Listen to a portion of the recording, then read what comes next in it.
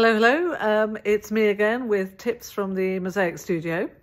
And today's little tip is about the currycomb.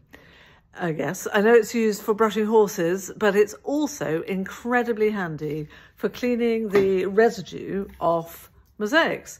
So you know when you grout them and then they dry, there's often a little residue left, and the currycomb is just brilliant for getting that residue off, just for brushing it away. And it's also brilliant for brushing horses, so dual purpose, very handy. There you go.